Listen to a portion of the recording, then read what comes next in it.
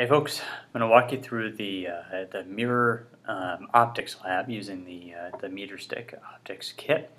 We're going to collect some data here. Some of it's going to be measurements, some of it's going to be observations. So one thing we'll need to do is have some way to record that. So make sure you have either lab journals or a piece of paper where you can record all this stuff handy as you're doing this. Everybody should be recording these observations.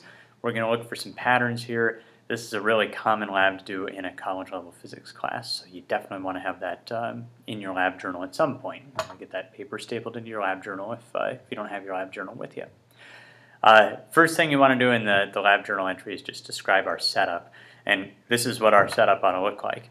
A few things that I wanted to point out. We set this up yesterday, so it shouldn't look too different.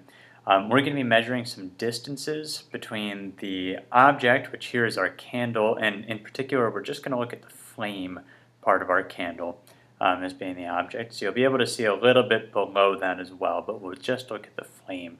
So when we go to measure like the height, we're just going to be measuring the height of the flame. And then we have our mirror over here, and they're on a meter stick, so the measurements aren't going to be real tough to make. Each one of these little mounts has a point down here at the bottom, and that point we can use as our position. So I have my mirror positioned right here at the 10 centimeter mark, exactly on the 10 centimeter mark. That'll make it easier to find the other positions. I can't put it at 0 because it'll fall backward if I put it all the way at 0. So I put it at the 10 centimeter mark. Right now my candle's at the 90 centimeter mark, so pretty easy to find that there's an 80 centimeter distance between those two things. So get that set up, get your candles lit, and then we'll need to have the lights down pretty low to see some of these images. Actually, we'll just turn the lights all the way out. So you're pretty much going to be working by candlelight during this lab. So as you're doing that, just be careful leaning over the candles. Of course, don't set yourself on fire, and if you do, use the fire blanket or the fire extinguisher. We went over the safety stuff. We know how to do all that. But let's make it not an issue here. Now, as far as recording data, you might find it useful to make a table to use for this whole thing. Actually, we're going to do two tables, one for looking at the concave side of the mirror and one for the convex side of the mirror. So you got a few entries that we're going to record every time. We'll have the object distance, and that's the distance from the mirror to the object that we're getting an image of. So the object here is our candle flame. So right now that's 80 centimeters for me. The object height is how tall the candle is, and so we'll need to measure the height of that carefully so you don't burn your fingers or melt my rulers for that matter. So be careful on that. The rulers are actually transparent, so you can look through them. You can keep your ruler in front of the flame and don't have to be all that close to get a pretty good reading for the height. The image distance and image height. We're going to have to create an image first. So let's talk about getting an image on this. An image is going to be a picture of the candle, and it has to look like a picture of the candle for it to count. So just seeing some vague, fuzzy shape that's kind of the right color, and maybe even a little flickery, that's not good enough. It's got to look like a candle. So, give you an idea of what we're looking for here. Let me turn this around. And you might need to angle your mirror upward a little bit like we did in class setting this up. Angle it upward just a little bit so that when the light reflects off the mirror, it comes upward a little bit. So you don't have to hold your screen so that it's blocking the mirror. Alright, and we get to about that position, and it looks like we have a little candle there, a little flickery candle. It's upside down, or we call that an inverted image. I'm actually going to go a little darker. Like I said, you really have to be pretty dark to see these images with much detail.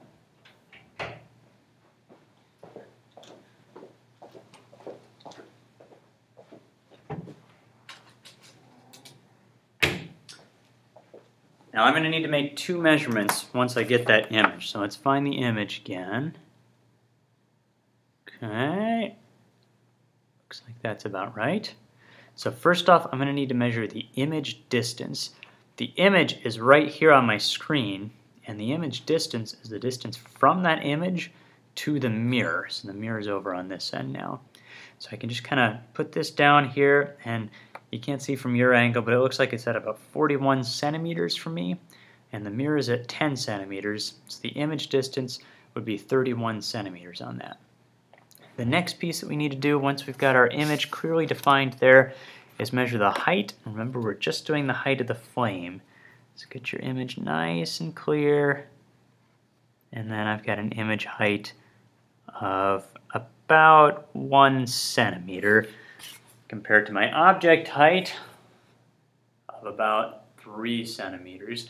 And you want to measure those two one right after another. Don't wait a little while in between, because your candle will get, or your flame will get taller and shorter over time. So we've got our data table set up. We've got our candle and mirror set up. I'm going to talk you through the procedure, and you can just pause the video when you need time to work on these things. So let's set up the very first one. We're going to do 5 different iterations of this using the concave mirror. And get a little more light on here.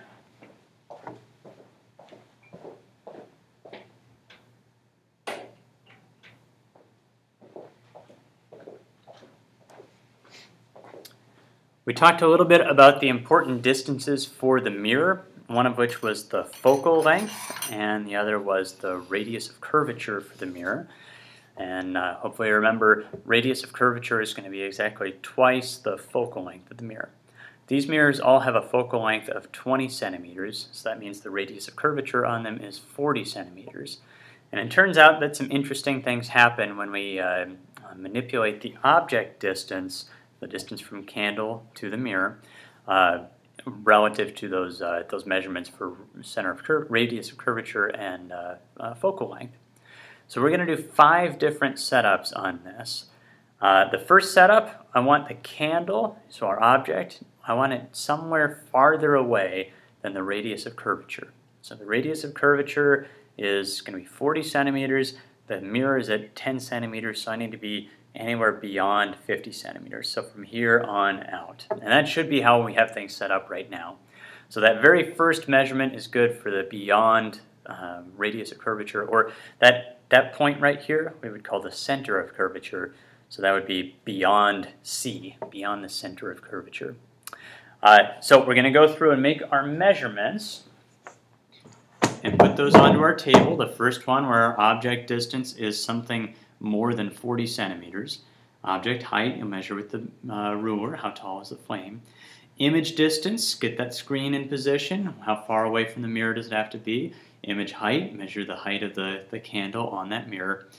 Real or virtual? Well, this one's going to be pretty easy to tell. If you can project an image onto a screen, it's a real image. So if you can project it onto a screen, that means the light is actually going to that screen. It's actually hitting the screen. If the light is where we see the image, that's a real image. Now, you might get a virtual image at some point. A virtual image forms somewhere where the light doesn't actually converge. And so for mirrors, basically that's going to mean it forms behind the mirror. When you look into a regular flat mirror in the bathroom, you see a picture of yourself behind the mirror, but the light can't actually get behind the mirror. That's an optical illusion that makes us think it's coming from behind the mirror. Those are virtual images.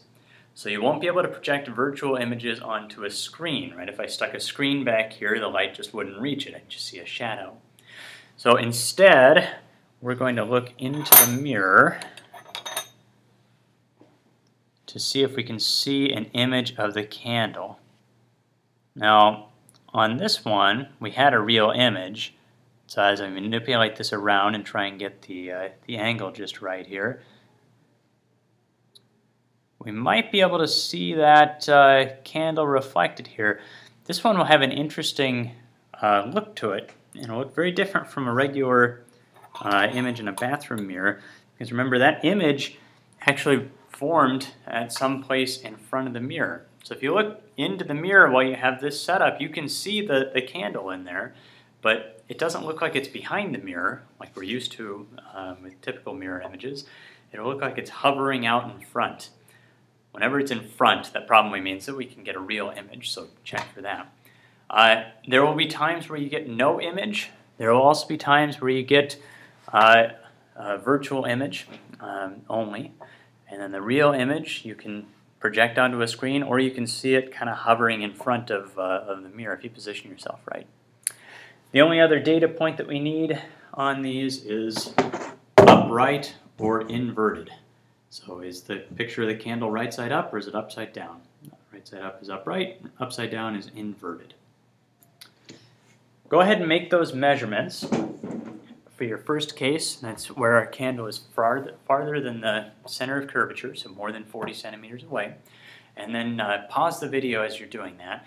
Once you've made all those measurements, you can, oh wow, see a giant reflection of myself in the mirror. Ooh, neat. Okay, once you've made all those measurements, go ahead and hit play again on the video, and I'll help you out with the next setup. So for the next setup, we're going to keep the mirror exactly where it is throughout this whole thing, actually. We're going to move the candle. Now, when you move the candle, you might get a little hot wax dripping down. Not hot enough to burn, but it is hot enough to startle you, so just be aware of it so that you don't get a little hot wax on you and then go, ah, and throw your candle and it lands in someone's hair, and bad news. I almost burned down a church that way when I was at a Christmas service as a kid, and my family likes to remind me about that every Christmas or every time I'm around a candle. So don't be the butt of that joke like I am forever. Careful with your candles. So we originally had our candles somewhere beyond the center of curvature. This time we're going to put it right at the center of curvature. The center of curvature is 40 centimeters away from the mirror, and the mirror is at a position of 10 centimeters. So we need to get this right at 50 centimeters. And get your paper back underneath there so we don't drip too much wax on the counter. Now, this one I want you to be especially careful of. When you tilt your mirror, tilt it pretty far upward. The reason being on this one is that you do end up with an image that you can project onto a screen, but your screen is going to have to be pretty close to the candle. The other option, I guess, on this would be to lift up your mirror, and instead of tilting it backward, tilt it off to one side or the other. And that way you can put your screen off to one side. You don't have to interfere with the candle flame there. So however you want to do it is fine. Just be careful that you don't set yourself or your paper on fire, get burned from the flame. So that one is at C, and we still are going to fill out exactly the same information. Object distance, I can tell you right now, that one's going to be 40 centimeters. Object height, got to measure that one. Image distance and image height, like I said, image distance will be pretty close to that 40 centimeters again, but go ahead and measure it, see what you get. And image height, real or virtual, upright or inverted. Go ahead and pause the video again, get those measurements made, and then start me up again when you're ready for the next part. Next up, we went beyond the center of curvature first. Last time we were at the center of curvature. This time we're going to be between the focus and the center of curvature. The focus is 20 centimeters away from the mirror. The mirror is at 10 centimeters, so here is the focus at 30 centimeters. So we're going to go somewhere between the center of curvature and the focus. All right, anywhere in there. Go ahead and make those exact same measurements that you did before. And that is object distance, object height, image distance, image height, real or virtual, upright or inverted. And pause the video until you're ready for the next section. Next one, maybe you've picked up on the pattern. We did beyond C, we did at C, we did between C and F. Now we're going to do at F, at the focal point. Our focal point is 20 centimeters from the mirror. The mirror is at 10 centimeters, so that puts us right at 30 centimeters. At this point, you're pretty close to the mirror. If you have a very tall candle, you may really have to tilt your mirror back pretty far in order to get that image projecting in a reasonable spot. The other option here is to lift that mirror up a little higher so it's kind of matching the height of the candle. So you can have one person doing that while somebody else is making measurements. Now, at that point, we lose a little bit of accuracy in our measurements, but we still should be able to see the pattern that we're looking for. Make all those same measurements, and I'll give you a hint on this one. Keep in mind that it is possible not to have a real image, so look for a virtual image, and if you don't get a virtual image, it's possible to have no image on these ones as well. So look for all those. Any measurements that you can make on any of these, go ahead and put on your table. And pause the video until you're ready for the last one.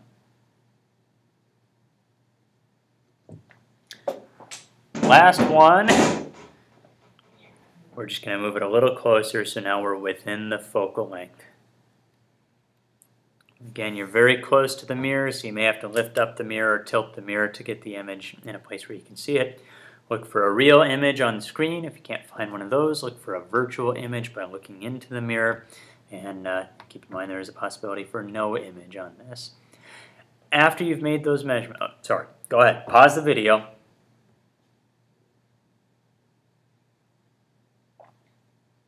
Okay, back with me now. You've made all your measurements for concave mirrors. Take a minute to walk around and talk to the other groups. Make sure that their observations are in agreement with your own. Anything that you disagree about, you can move the candle back to that position and check it out, see what's going on with that stuff. Once you're done with that, so I'll let you pause the video again. Okay, we're back. We're going to do the same kind of thing, but with the convex side of the mirror. So now we lift this up, and we put it over in this direction.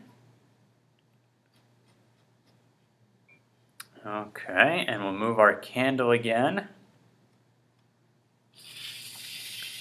And do the same pattern, the same 5 measurements on this one. I think you'll find this one will go quite a bit faster. You have some experience with this, and also the images are going to not vary quite as much on this side as they did on the other side.